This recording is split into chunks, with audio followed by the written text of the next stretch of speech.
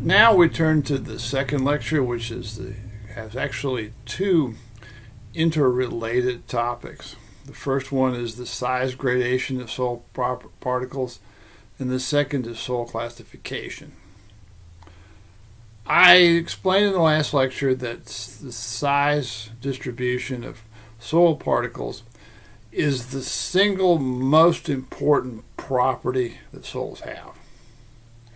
If you want to understand the soil that you're looking at or you're considering to put your structure on top of, the size gradation is the single most important. It's not the only one, particularly with the finer particles. And there are other aspects we're going to talk about relating to soil as a granular material. But size is the most important. And we're going to take it up first, as it is a property that you're going to see over and over and over again in soil mechanics. How do we determine gradation of particle size?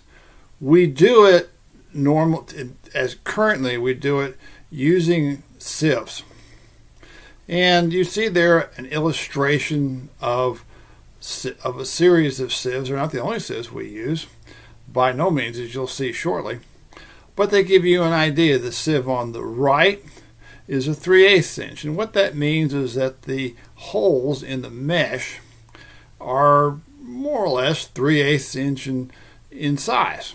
I say more or less because obviously, unless they're perfectly round, they're not going to have a uniform size depending on how you do corner to corner or face to face or whatever. And therefore, the concept is that the particles that are smaller than 3/8 will pass through them. And then the next is the number 10, which has 2 millimeter openings. And then the next one after that, the second one from the left, is the number 40, which is a very important. And the last but not least on the far left is the number 200, which is a very important sieve, and we're going to see why here shortly.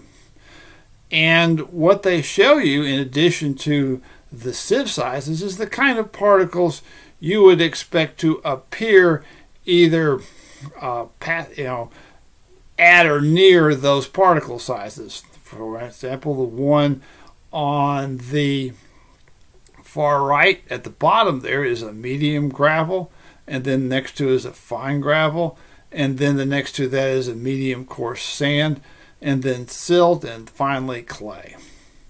So we use these sieves to separate the different sizes of particles in the soil. I believe that in the lifetime of most of you taking this course and or watching this video, many of you watching this video, and most of you taking this course, we will see this change. We have the ability now to determine gradation of particle size and such things as angularity, which we'll talk about in a minute, and other things, and shape and whatnot, by using laser technology. That technology exists. The problem always is in civil engineering in general, and geotech in particular, is not the technology exists, but getting the industry to accept the technology. It's a long, drawn-out process, and in the United States, it's principally through the ASTM system, although other organizations such as AASHTO and the Federal Highway Administration, and to a lesser extent than it used to be, the military, are major players in this process. And one of these days, I believe we're going to see that happen. But changing technology is slow. I'm going to refer to that in this course and in Foundations about how the technology we use very much influences the way we solve problems, and how changing the testing technology will eventually move stuff forward. So with that out of the way, in any event, the concept is the same in both cases. We want to know in a given soil sample what different particles are there, because most soil samples do not have a uniform particle size. There's a few, and we're going to talk about those, and we have a specific name for those. But most soil samples have a variety. It can range all the way from even having gravels and clays in one sample. That's a very broad one. But most soil samples do not have a uniform particle size, which means, put another way, not all the particles are the same. Are the same. They can go from large to small, and we have to define what we mean by large and small and medium as well. So, with that in mind, we want to know in a given soil sample what's the distribution. What particles are different sizes. There are two tests that we use. The first one is the sieve analysis. And the sieve analysis is, we're going to talk about that, is using a series of those sieves we just looked at. The other one is the hydrometer analysis. And we basically use the, it's kind of a tricky test to run. And we normally use it for very fine-grained soils. In fact, we exclusively use it for fine-grained soils by noting the changes in the solution of the soil and water and a dispersant, noticing the change in the density as the soil particles filter themselves out. So those two, between the two of them, the sieve analysis is the more important of the two, and we're going to talk about how the hydrometer is important for certain soil properties. Swelling is very important. Properties which in expansive soils, properties where where fine-grained soils are to predominate, usually will get a hydrometer analysis. The sieve analysis is simple. It passes the soil samples through a series of sieves of varying mesh fine, and we're looking at and many of these illustrations come from government publications. The government, using the tax money of you and your parents and your grandparents and your great-grandparents, has come up with many different illustrations, some of which are primitive, but all of which are in the public domain. So I use them extensively. So you start with, at the top, for example, this series samples, you have 2 inches. The openings are 2 inches. And particles that are smaller than that go through that. They go into 1 inch. And then particles that are small go through that. And they're at ½ inch, 3/8 inch, the number 4. We're going to talk about the numbers here in just a minute. And when we're done with usually those trays are all stacked together in a single stack. In other words, it looked like they're separate. That's just for illustrative purposes. They're actually put together, compacted down. Actually they fit together in a nice tight stack, and they're shaken together. And as that happens, the smaller particles fall further and further down until they find an opening, if they find an opening, that is larger than they are. And then they pass through the next one, and eventually, at the bottom, below the number 200, we have something called a pan. And the pan is basically a solid tray that catches whatever doesn't stay in the other ones. For example, let's look at, say, the ½ inch. The ½ inch has all the particles that are between, say, a ½ inch and 1 inch in size. 3/8 is the same between 3/8 and ½ inch. And those particles are said to be retained on a certain sample tray. And that tray is then weighed, and if we know the tare weight, or the tare weight being the weight of the tray or whatever is holding it, then we can take that and we take that, we learn the weight of those particles. In theory, if we do all of these particles, we weigh them down to the pan, we should have the same weight in theory as we had for the sample we started with. In reality, we don't. Normally, the closer the better. Normally, I believe, the closer the better. It will depend to some degree on the specification you're using. And in some cases, there's also the issue of the wash, which I'll talk about which is really more of a lab type of issue depending on the soil. These are your U.S. standard sieve sizes. By the way, tables, I use a lot of tables and graphs, and you see those correspond. Those are taken from the Soils and Foundations manual. You will see them, and they correspond with us. So you can actually follow along in the book in this case in a way that without having to. It's not just the slides; those come out of the book. And you can just follow along that way too. And you see you go down from the standard sieve number from the number 3. Now that sieve opening is a quarter. From a 1/4 inch opening smaller, we have standard sieve numbers, and their ASTM is put those in there. Instead of saying, well, this is a 1/4 inch sieve, we say it's number 3 sieve. And instead of saying it's a for example, it's 3/16, it's number 4 sieve, and so on down to the 200. And you'll see that 200 is usually the smallest sieve we use. There are smaller ones like the 270 and the 400. They're not used very often because once you get very small particles don't normally fall through the sieves the way that larger particles do. Now, if you look at the very bottom, you'll notice that for larger than 1/4 inch opening, we designate those by the size of the opening. 4 inch, 3 inch, 2.5 inch, 2 inch, 1 3/4, and all the way down to 5/16.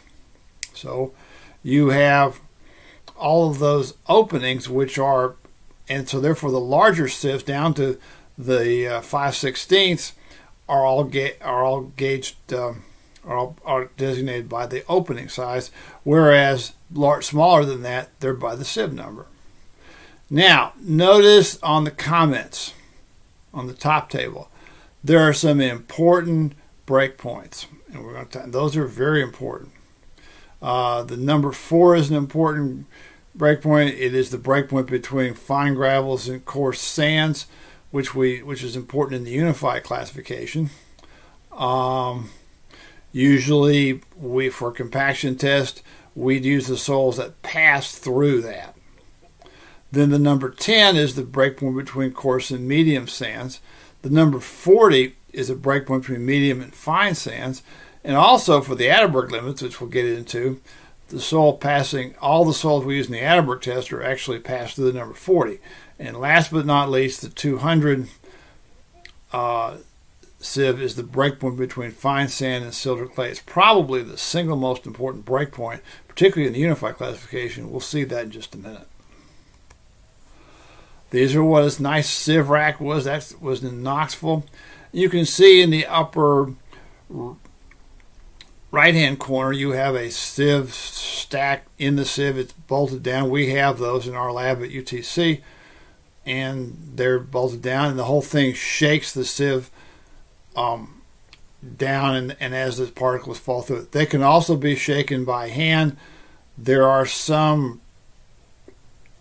there's both pluses and minuses of doing it that way. Usually we prefer to get uniform results, we usually prefer a mechanical sieve shaker. Now we have an example that's taken from Jumikas's book, which I'm not sure if you can see it behind me. It's somewhere. I have it somewhere, which is a result of sieve analysis. And we start with a sample which has 200 grams. Pretty decent size sample. And we put it in the number 4, and we stack all those sieves up, and we shake them.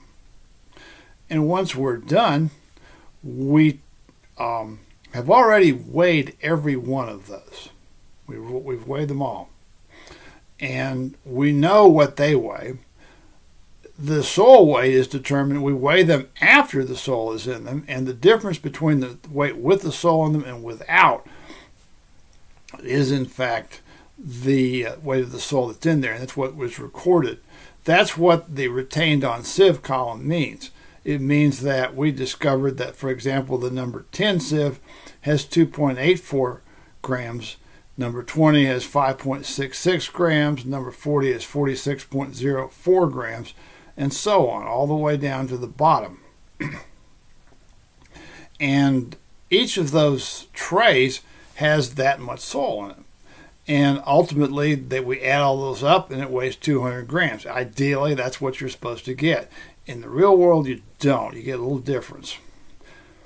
And the percentage of the total weight of each of those is simply the weight of each retained divided by the original 200 grams. So, for example, 2.84 is 1.42%, or 5.66 is 2.83%, or 46.04 is 23.02%, and so on, all the way down. So that's how we get that first double column, retained on sieve. The grams, what we weigh in the lab. The percent is each weight divided by the total one, expressed as a percentage. At the very bottom, you see that only 3.4 grams of soil hit the pan, or 1.70% of the entire weight. What that means is that this soil sample, that's important because the portion that's in the pan when it's all said and done is actually the percentage which is considered a fine grain portion of it. And if in the unified system, at least, if more than half of the soil is in the pan, that means we're dealing with basically a fine grain or cohesive soil. Otherwise, it'd be a cohesionless soil. We'll talk about that shortly. And we're obviously, in this case, very little of the soil is in the pan, so it's basically a cohesionless sample. Okay, with that out of the way, the percentages, you see how they're computed. Retained. We start from the top. I take there's 0 in the first. That means there's no gravel at all in the sample. It all passed the number 4. The number 10, you talk with the 0, which was retained cumulatively. You add the 2.84, and you get a cumulative retained of 2.84. You take the 2.84 and you add 5.66, you get 8.50 at the number 20 sieve. At the number 40 sieve, you take the 8.50 that's retained from the last one, you add 46.04, you get 54.34, and so on. You'll notice as you go down the stack, more and more of the sample is retained. And what that means is that for a given sieve, all the weight in that column, the cumulative retained column, the weight is the weight of the samples that are in that sieve and all the sieves above it. And then you get to the very bottom and you end up with 200 grams. The percentage is simply those weights, again, divided by the 200 gram total sample weight multiplied by 100 to get a percent. So therefore, by the time you get to the pan, you got the whole sample. The cumulative passing is just the opposite. There's 2 ways of doing cumulative passing. One of them is to start at the bottom, work your way up like you did with the retained. So I start with 3.40 from the pan. I take 3.40 and add the 63.16 in the 200 sieve to get 66.56. I take that and add 11.26 to get 77.82 at the number 100, and that's what's passed.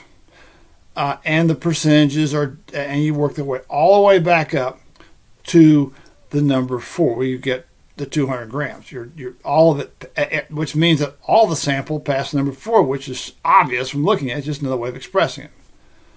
The reason why that's important is because there's another way of getting that, by the way, before I go on. The other way is if it's easier to if you compute it that way, passing, that's fine originally. If you compute it retained, then you take the retained figures, you take the 200 grams, you subtract the retained figure to get the passing figure. So for example, let's take the number 10. 200 minus 2.84 is 197.16. which is correct. Say for the number 60 sieve, you take 200, you subtract the 96.54 retained, and you get 101.46. It's the same. You can do it either way. Obviously, if you don't have to compute the percentage retained, then it's easier just to do the passing the other way. But in many cases, it's required to do both. And if you do one, you have the other one. They're mirror images of each other. Why is this important? Look on the right. Notice what you have is a semi-log graph. The semi-log graph at the x-axis is grain size in millimeters, and the y-axis is percent passing or percent finer. You hear the percent coarser and percent finer, percent passing or percent finer by weight. And all this is done by weight. They're not done by volume. All the way from 0 at the bottom to 100. And you simply take the cumulative passing numbers and you plot them on that. Now a few words to the y's. First, you'll notice that the sieve numbers and the sieve openings for the bigger ones are at the top. I furnish on my website that particular type of chart. It's possible to actually plot that using, plot that in your spreadsheets. We customarily plot it in the semi-log fashion showing that. I've not seen, most of the results I've seen of that being attempted are uninspiring, to be honest with you. It's a lot easier to use a pre-prepared plotting scheme, and I have those available for download on my website, and you can get them other places as well, that essentially has all the sieve openings and the sieve numbers. You don't have to think about, well, let's see here now. The number 200 sieve has 0.74 millimeter opening and blah, blah, blah. You don't have to think about that anymore. You just use those sieve numbers and sieve openings and plot it. And then you draw a nice curve. We like to use, some interpolation. You can also do a straight line between curves if you like. That's not insignificant because that will affect some other things down the road. I talk more about the dangers of interpolation in my fluid mechanics lab course than I do in soil mechanics, but the dangers they're there, and they're just the same, and they're a problem.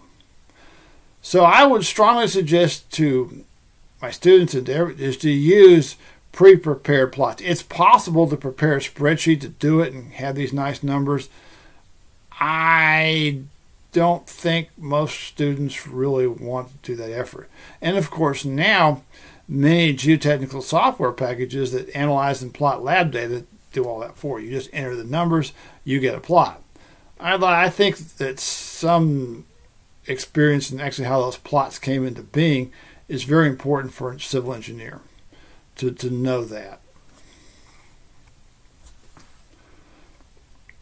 Okay, classification of soils. We're going to do this in kind of a general way, and then we're going to talk about specific classification systems.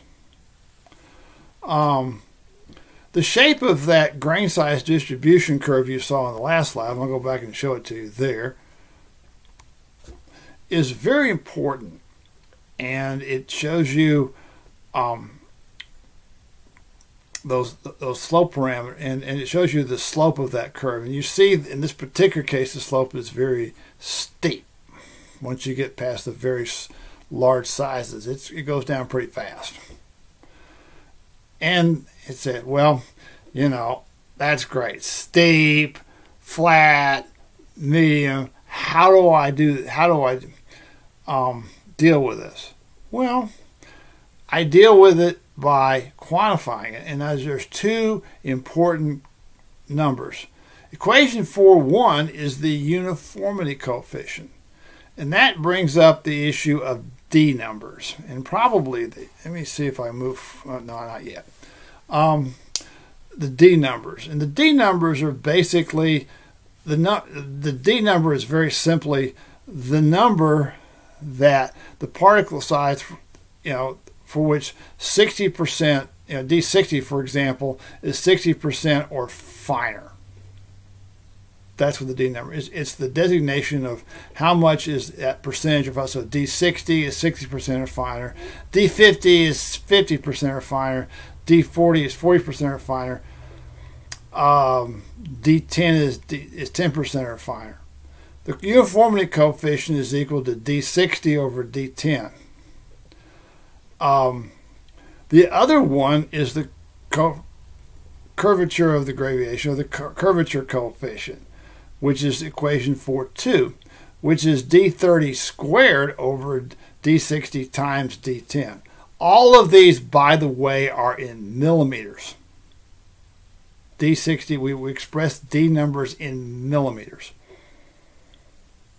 But however, you will see that they are dimensionally correct and that both the C sub U and C sub C are dimensionless. So those are the two shape parameters we use in the classification process. And your book has an informal way of dealing with those. I'm going to kind of gloss through that and get to the more specific aspects of the unified system, because I think it's a little easier to understand and certainly a lot easier to apply the rules consistently. Let's throw out some, let's try to put some intuitive, or try to make real some terms we use. First, let's talk about well-graded soils, upper right-hand corner. Well-graded soils have a nice distribution of particle sizes from large to small. It's evenly distributed by weight. Poorly graded, the B, the bottom right, means that most all the particles are pretty much one size, and that's pretty much the end of it. And the best known, particularly to you students, of uniformly or poorly graded soil are beach sands. Beach sands, the particles are pretty much all the same size.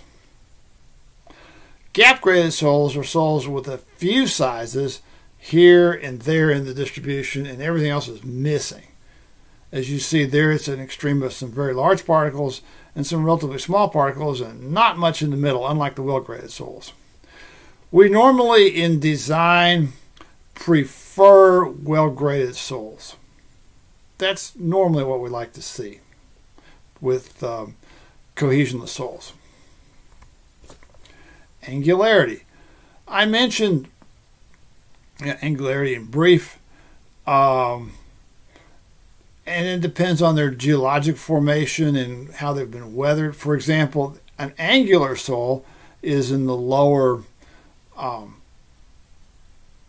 right-hand corner. It has a lot of asperities to it, a lot of sharp edges and whatnot.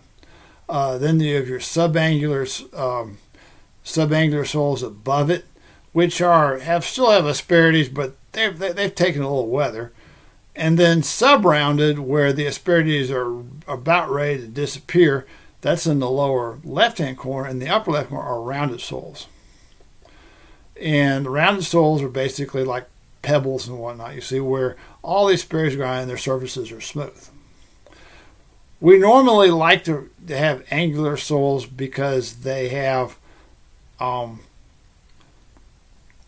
better engineering processes. They also affect the kind of particles that can get through sieve, and so they bias that a little bit. Rounded soils have had erosion. In fact, river bottoms are a good place to find rounded soils.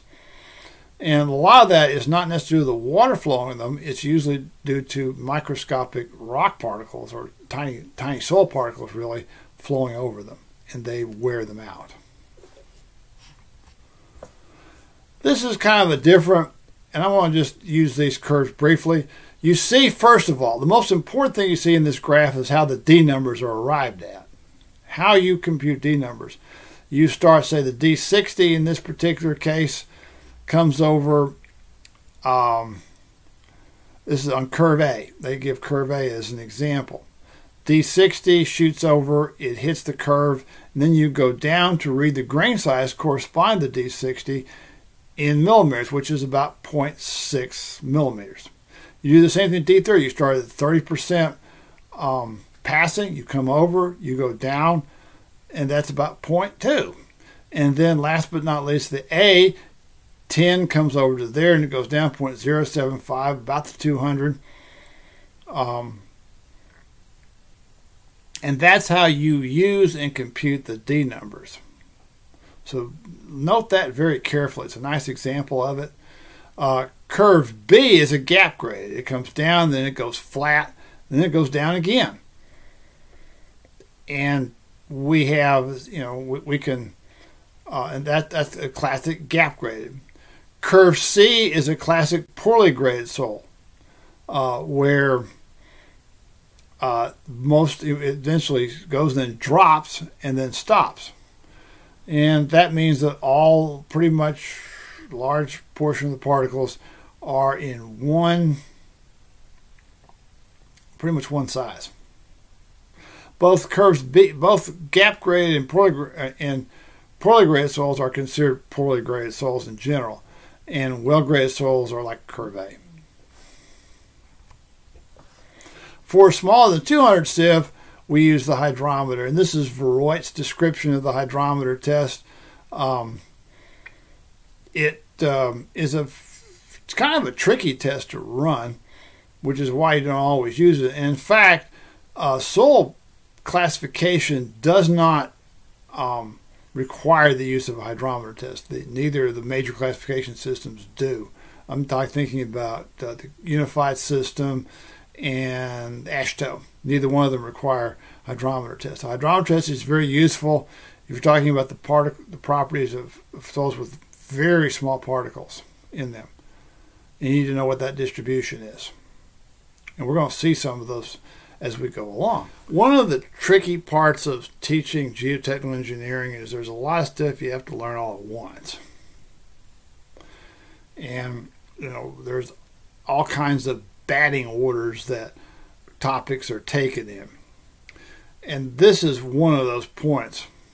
If I think about a soil sample and I pick it up, that's a dry soil sample. Start with a dry soil sample. It's not a solid. It's a granular material. And obviously it's easier to see with the larger the grains you have. Let's think about gravel, for example. You have a gravel sample. You can see between the gravel particles, and we'll leave out for the minute, we'll have no water here. You see between the gravel particles that you have gaps. What we call, the formal term for that is voids. And the voids are, in a dry soil, filled with air. Because it's not really a solid. Well, you can't see it, but small particles and large particles have that in common. If you were to be able to magnify what you see in small particles, you'd see the same kind of voids that you see in the gravel. And true with gravel, true with sand, true with silt, true with clay. Dry. So those voids start out, if you have a perfectly dry clay, let's say you figured out a way somehow of injecting water into those in such a way that the disturbance of the arrangement of the clay particles is non-existent or minimal. Let's say you figured that out. You'd be pretty smart if you figured that out, but say you figured that out. And you start adding water. The first thing that would happen is that the water would want to fill the voids up.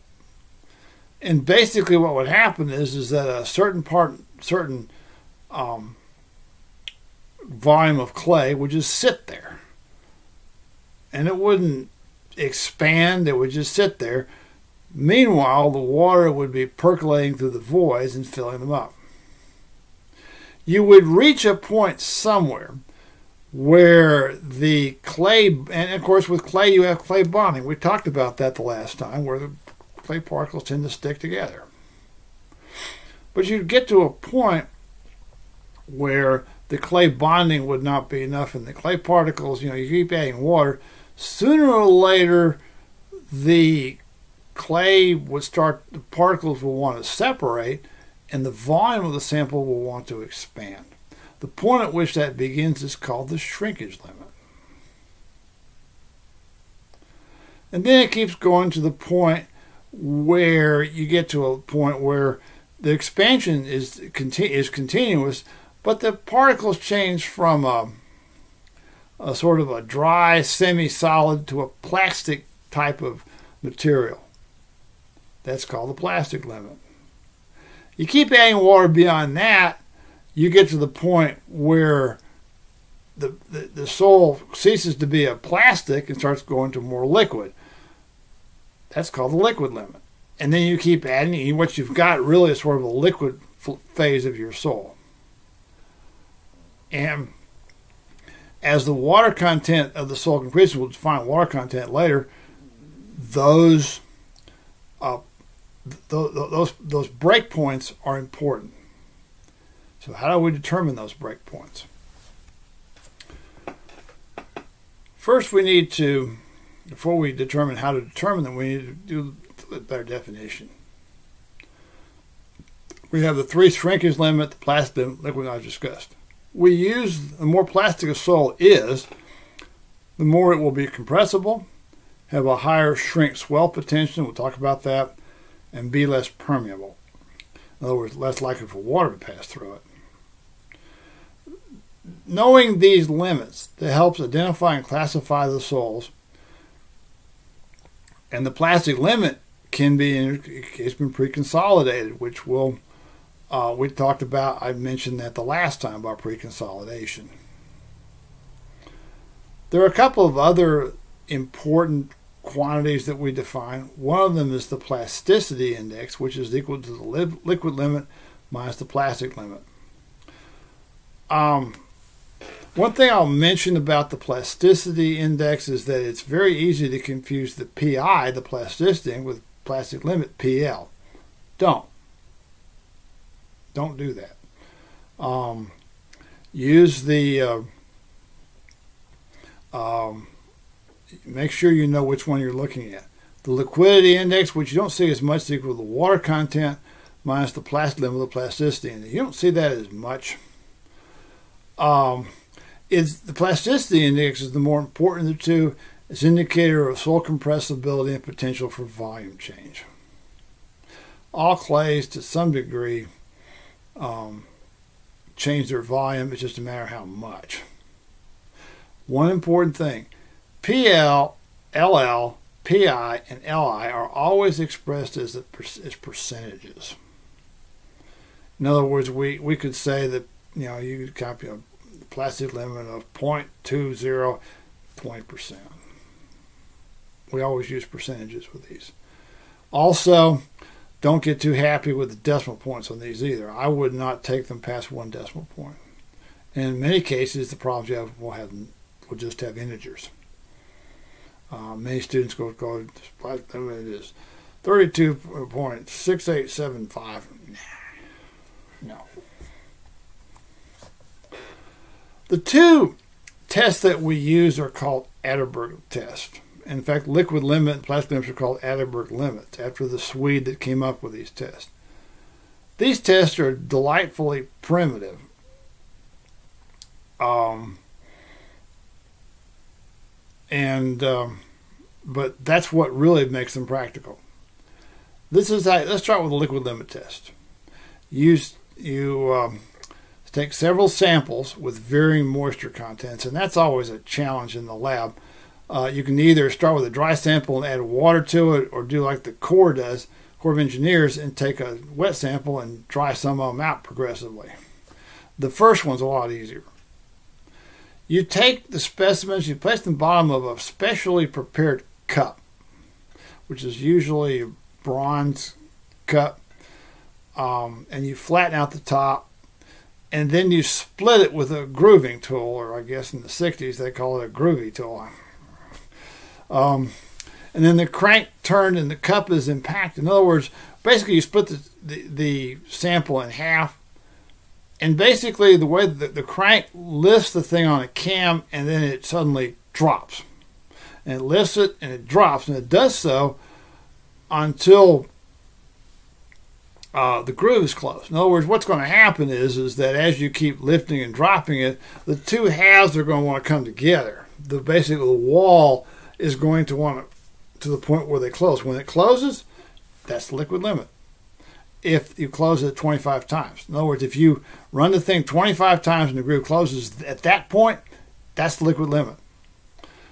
There are a couple of ways of actually getting at the liquid limit. You know, the idea of being able to prepare a sample and hit 25 is, I mean, if you're good at it, you've got experience, you can do that. The formal way is to, you know, take the different moisture contents, test them all, see, and then draw a line between the results and where the moisture content crosses 25. That's the liquid limit. There's also a 1-point test you can use as well. So you can do it either way, but that's when you've got if you hit that thing 25, if that thing hits the deck 25 times and it closes, that's your liquid limit. The plastic limit, samples prepared at varying moisture contents again. You roll them out on glass to a 1/8 diameter. If the pencil, which we call it, stays together, then you need to roll up in a ball. And while you're doing that, you eliminate, you're actually taking moisture out of it, and you roll it out again. And when you get to the point that the rolled samples crumbles, then the moisture content at that point is the plastic limit. You don't necessarily use glass. I've seen some of your geotechs in this area at least roll it out on paper to decrease the moisture content, kind of speed things up a little bit. Whether again, there's a lot of, one of the things you're going to find with all geotechs particularly is local, and you're going to find that a lot of people that actually do lab work take a lot of shortcuts, because if they're used to dealing with the same type of soils over and over again, they'll know stuff, and that's actually very useful, because that can save a lot of trouble. It makes your interpretation more accurate and saves you a lot of time. Let's, for our purposes, take an Atterberg.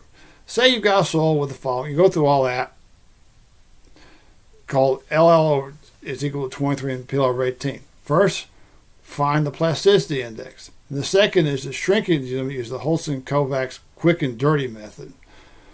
I'll explain what both of those terms mean in just a minute. The PI is pretty simple. You take liquid limit, subtract plastic limit. 23 minus 18 is 5. That's it. That's the plasticity index. The plastic limit, as you can see, is 18. These are very different. Holston-Kovacs method. Holston-Kovacs, I know that I think one of them is still living. In the early 80s, they put out a book on soil mechanics, which particularly for people in terms of practical soil mechanics is a classic. And they'd recommend this method. They do it graphically. I converted it to using a little interpolation. I converted it to a formula. And it's kind of a quick and dirty method. It's a way of estimating this. To test for shrinkage limits, you have to use mercury in this test, and it's a real mess. And it's always been my objective in student labs, or labs in general, but student labs where I deal with, to get rid of the toxic substances. It's just not good. So you take the shrinkage limits equal to this formula, which you see, you just plug and chug. You get a shrinkage limit of 17. The shrinkage limit must be below the plastic limit. It must be. If it's not, then the quick and dirty method doesn't work. But this is a good way of estimating what the shrinkage limit is. Another fact about cohesive soil is consistency. You have consistency means it's basically it's sort of a broad term which defines its strength, and there are a number of ways. One of them is the unconfined compression, the QU, which we're going to talk about that later on in the course. It's basically a compression test on a sample, kind of like you do with concrete. Standard penetration value is something else we're going to talk about as well. And you can also estimate the unit weight. Clays are notoriously unreliable for consistent results.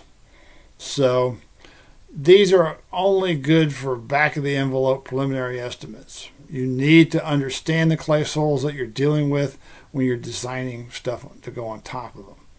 Otherwise, you can get into big trouble in a hurry. There are basically three methods we're going to look at to classify soils. There's quite a few of them, but actually only two. The first one is the USDA method. It's primarily developed for agricultural and surface soil purposes. What we have at the surface of the soil, at the topsoil and whatnot, is important for agricultural and other types of purposes, but we don't use it very often in soil mechanics. The unified classification system goes back to the Second World War. Arthur Casagrande, who taught at Harvard, developed it primarily for the U.S. Army Corps of Engineers. Their problem was this. They were in the process, as the war proceeded, to design and build airfields in various parts of the world.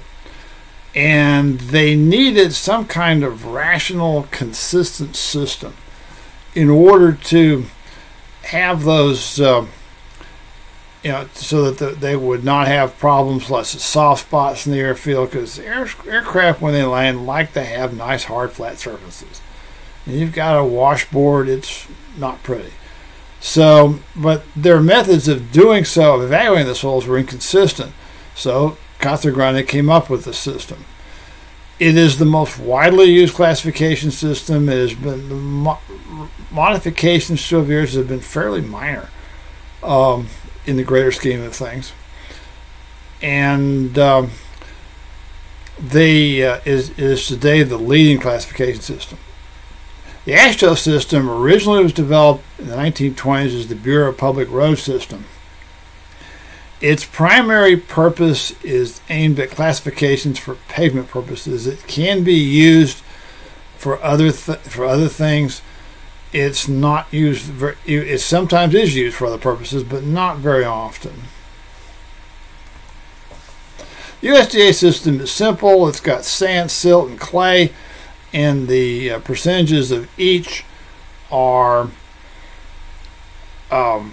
shown there. And different percentages are going to have different types of soils. Again, we don't see it very much used in soil mechanics. The unified classification system attempts to break down soils, and virtually all soils, into a two-letter code. The primary characteristics are on the left. You have gravels, which we've talked about, sands, clays, silts, organic soils. Except for the last two, which kind of tend to break the mold and don't quite go by the book. In many cases, those primarily look at soils from a purely, again, the particle size is the main driving force behind those primary characteristics. The secondary characteristics depend upon what end of the classification. If you're on the cohesionless end, the large grain size soils, it's either well graded, the W's, or the P, the poorly graded. As things start getting smaller, the particles keep getting smaller, you start wondering whether the small particles are primarily silty or primarily clay. And though we'll talk about how to get that.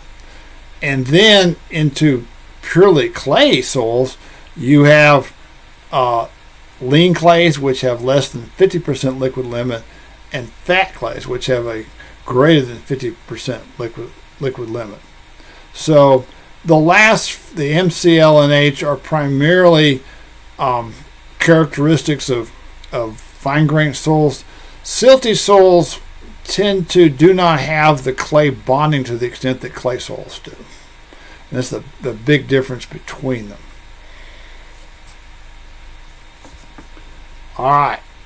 The classification system is basically either is a process of elimination, and this is where many students get off the track.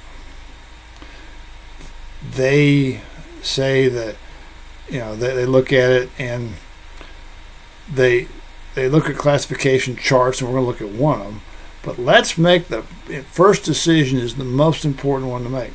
And that decision is whether this is primarily a coarse grain soil or whether it's a fine grain soil. That very heavy line through the middle is the 50%. If a soil, if most of the particles by weight pass the number 200 sieve and hit the pan, as we discussed earlier, it is considered a fine grain soil. If they don't, it's a coarse grain soil. They are classified differently. Now, it's true that for coarse grain soils, the fine fraction, the less than 50% fine fraction, it can be classified by itself, and that classification determines influences the classification of the whole sample. That's true. You'll hear people talk about, the clay fraction or the fine fraction, and the classification of that. That's true. And we'll kind of see that as we go along. But basically, the whole track of classifying soils is different for coarse grain soils than it is for fine grain soils. Wait a minute. Yeah, I got it backwards. Excuse me. Fine grain soils and coarse grain soils. The classifications are different. So, and that needs to be considered when you're trying to classify a soil. So the track is different. You get the wrong track, you're guaranteed to get the wrong classification. Guaranteed. You won't even be close.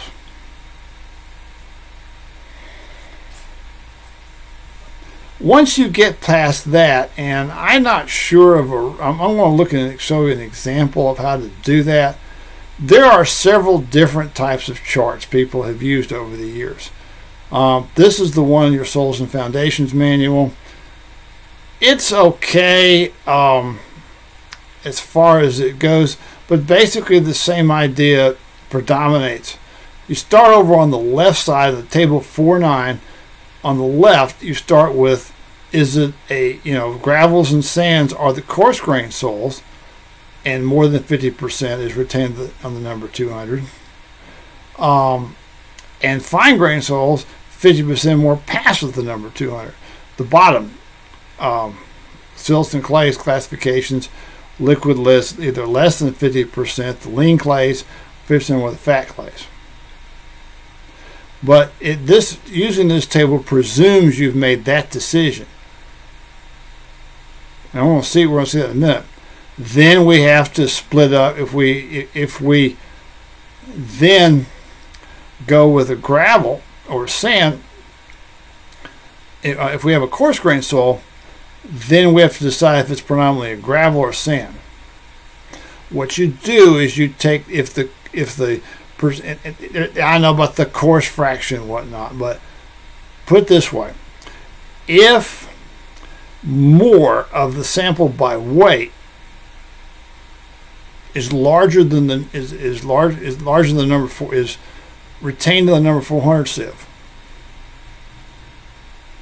the gravel portion is larger than the portions that are below the 400 but above.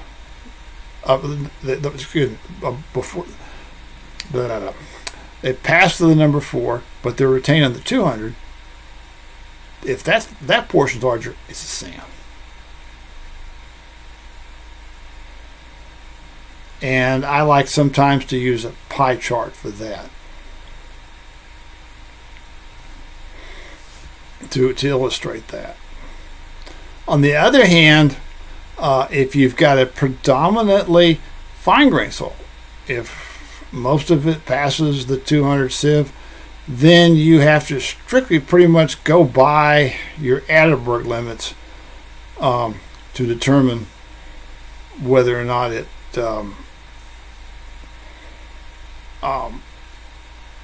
what classification is. We're going to see how that goes, but using a plasticity chart. One thing you'll notice in this chart is whether it's inorganic or organic. That's an important distinction. However, for my purposes in this course, I generally get, unless I tell you otherwise, a soil is inorganic.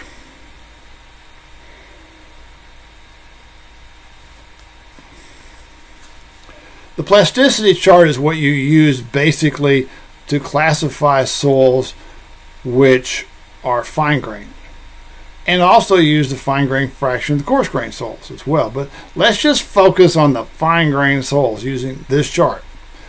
If you've got two quantities, liquid limit and liquid limit at the bottom, and plasticity index over here on the left.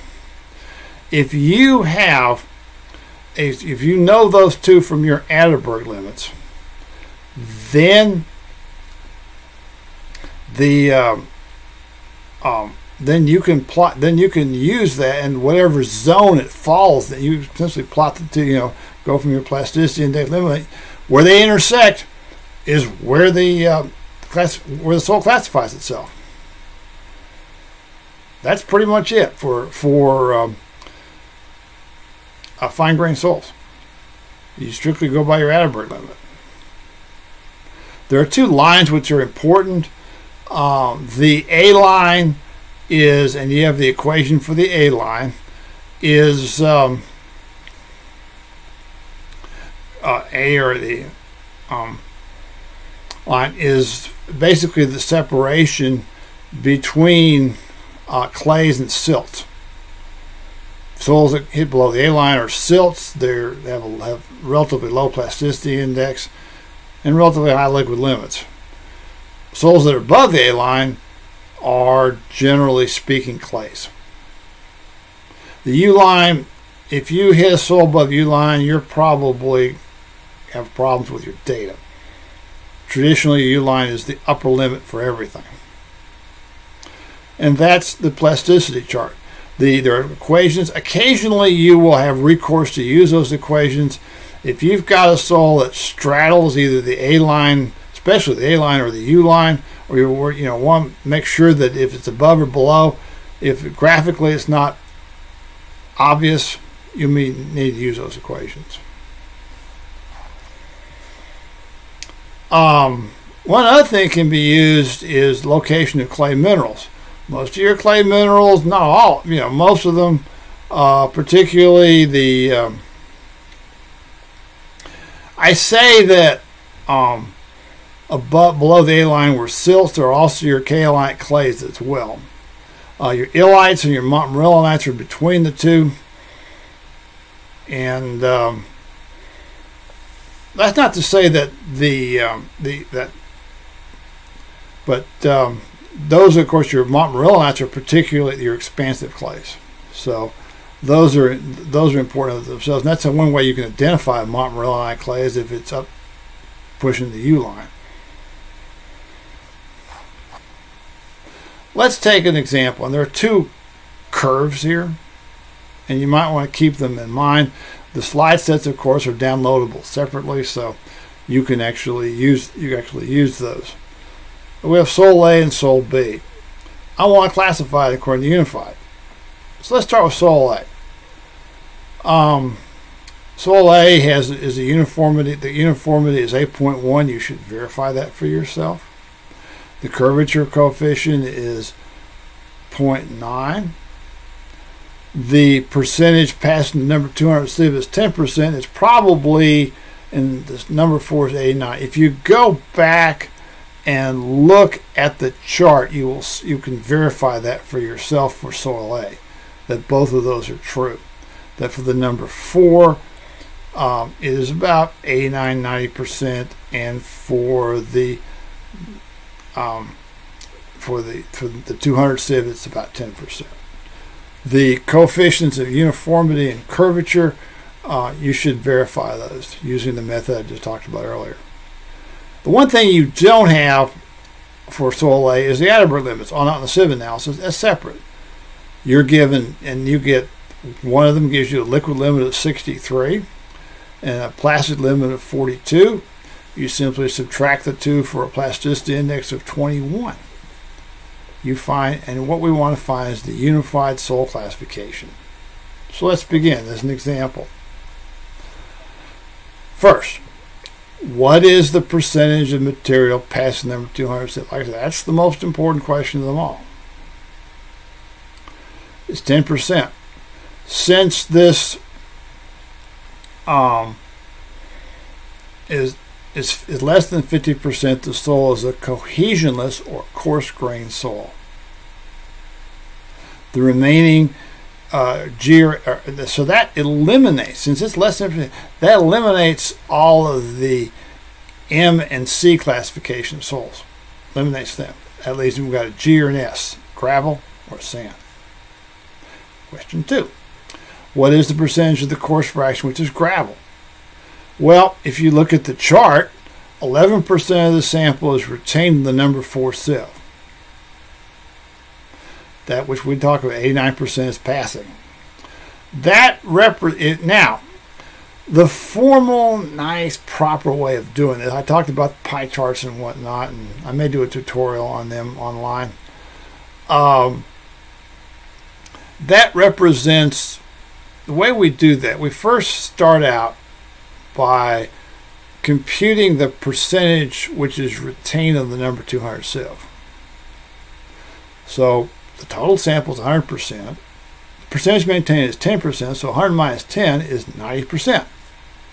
If you take 11 divided by 90, you get 12.2.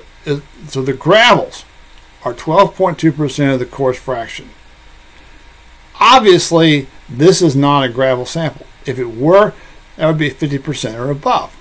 So that eliminates the G classification, remaining S. So in the first 2 steps, we've eliminated all of the we've eliminated everything but your S. We've got rid of your C's, the M's, and the G's. Gone. So now in the first 2, that's why your early steps are the most important in classification, soil classification. How clean are the sands? Clean sands or gravels have less than 5% of the material passing the number 200 sieve.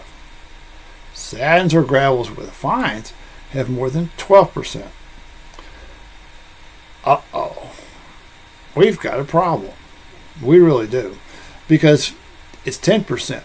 10% passes the number 200 sieve. We haven't accomplished anything. If it had been, say, 4%, we'd have a clean sand. If it were 12%, we'd have a sand with fines. But we're kind of in the middle here. What that means is we're going to end up with dual classification.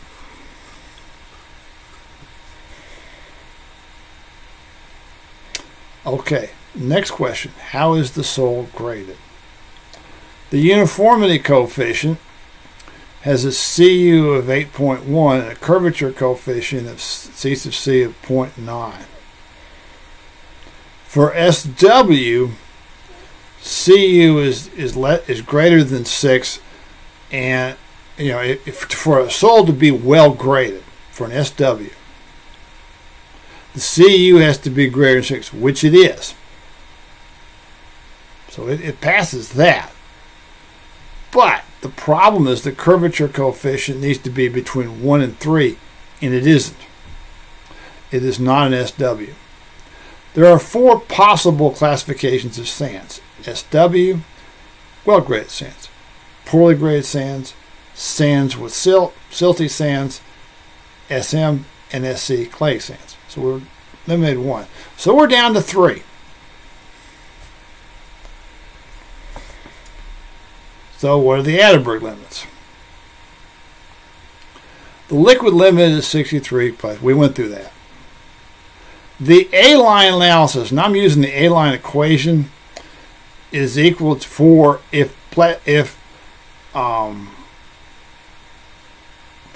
plasticity index is equal for an A-line for let's put it this way. The at the liquid limit of 63, the limit LL is equal to 63. This is basically the fine portion of this is a fat soil. So therefore, the liquid, if I put LL into that equation, I will get a PI of 31.39. The PI I actually have is 21. That means that the equation is below the A-line. Therefore, I do not have an SC classification. And you can go back and look at the classification chart to see how I came up with that. So I don't have an SC soil. It's not a clay sand because the fine particles are basically silt. Let's say SP and SM. So how do I pick which one is that? Well, I said that soils that run between 5 and 12% fines inevitably are dual classifications. And we back that up by saying this. The Atterberg limit is below the A-line, so SM is possible. The CU and C don't mix with SP is possible. So the soil in question is subject to a dual classification, or SM-SP. And that's how we came up with this. Dual classification soils are always kind of the trickiest to do, because you get down to the end of it and you realize you got a dual classification. You got to make sure you pick the two right ones. The AASHTO system. The AASHTO system is a little different in that you go from left to right. You start with all being possible and you keep going until you hit something that works and you stop. You'll notice the breakpoints are very similar to the Unified's breakpoints. You'll notice also they use the Atterberg limits. Again, both systems, and I think this is one reason why both systems work as well, succeed, is because they work and because they only require the use of sieve analysis and Atterberg limits, both tests which are easily run. Generally speaking, the granular materials are on the left side of the AASHTO chart and the silt clay materials are on the right hand side. And they use the you just go from one of the by elimination. You instead of eliminating in a tree, you eliminate across the line until you stop. One other thing I'm going to talk about. You notice at the bottom of the chart, you have something called the group index, and the group index is used in your finer grained soils, and we're going to talk about that in just a minute. In fact, what I probably ought to do is just to proceed to that. I have to go back and forth here for just a minute. This is another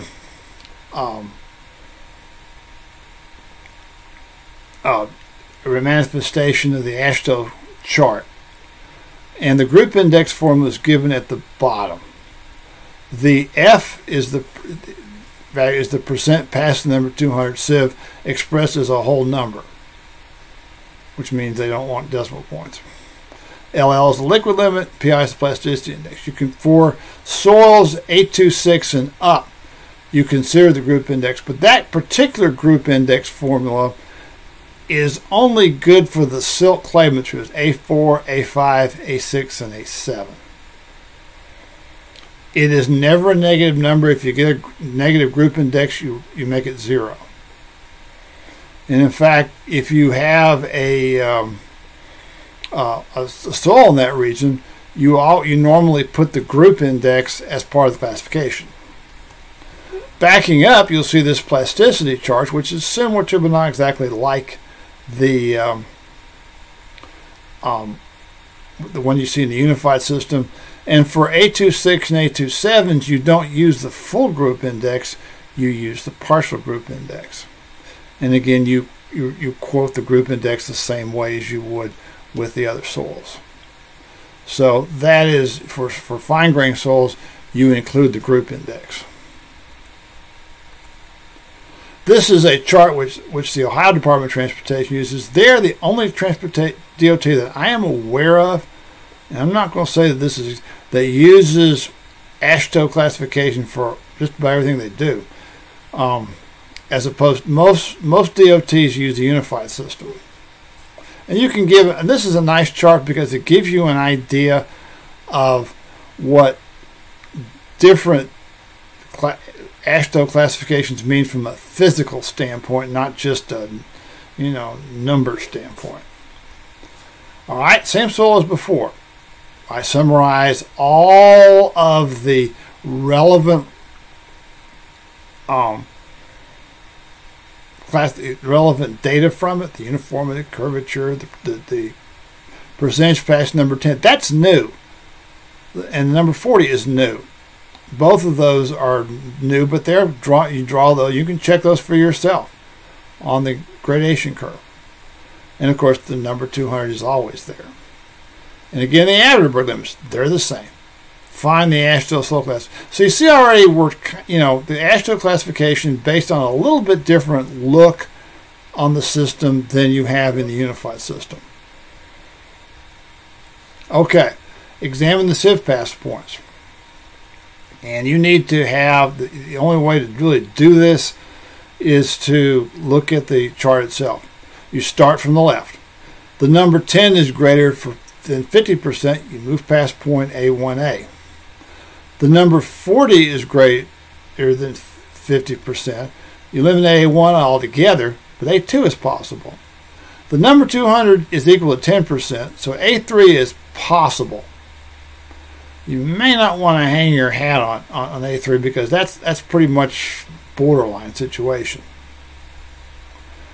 The number 200 is less than 35%, so A2 is possible. So we've only eliminated really the A1 classifications altogether.